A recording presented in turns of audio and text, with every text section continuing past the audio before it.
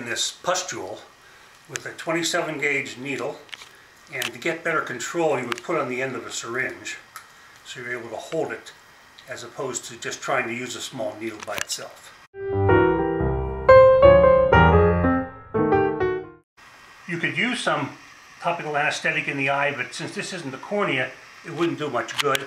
You could do a supraorbital block if this were a large abscess, and that would give you anesthesia of the eyelid. But in this case, we're just going to poke at the pustule, and we're not going to do really any skin incision.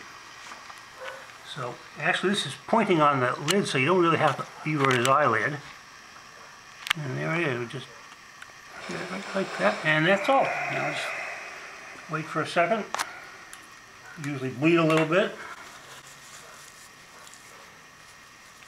And there you can see it's bleeding right where the pustule was.